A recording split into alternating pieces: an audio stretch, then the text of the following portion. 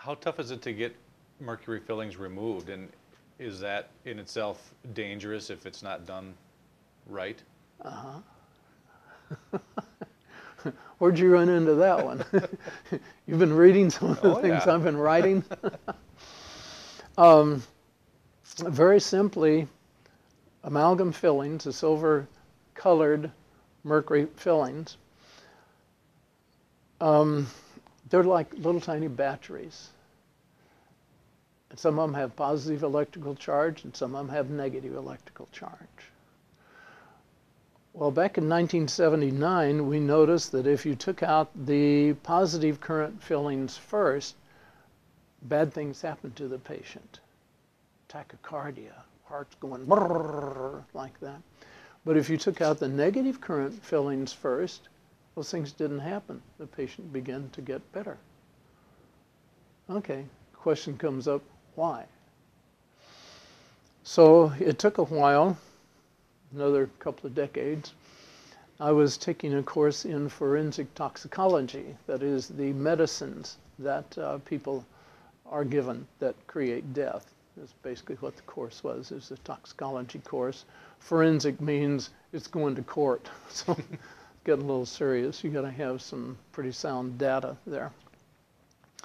And we had to study the brain. That's when I found out if you take out the, well, whichever one you take out first, the positive or the negative, changes the sodium and potassium balance at the synapse. The nerves don't touch. They come close and they kind of intertwine, but there's an electrochemical reaction that takes place between nerves as the impulses travel along. Sodium and potassium are but two of the electrolytes, the chemicals that work at that area. And if you take out the positive current fillings first, those that by measurement with a selected type of meter register positive, you take those out first, the sodium-potassium balance goes one way. If you take the negatives, the sodium-potassium balance goes the other.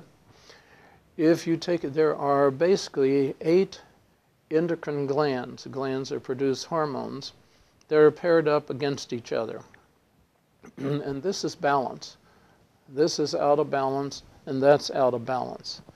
So if you take out the ones, the negatives first, it shifts so that these hormones become dominant. And they are the hormones of healing.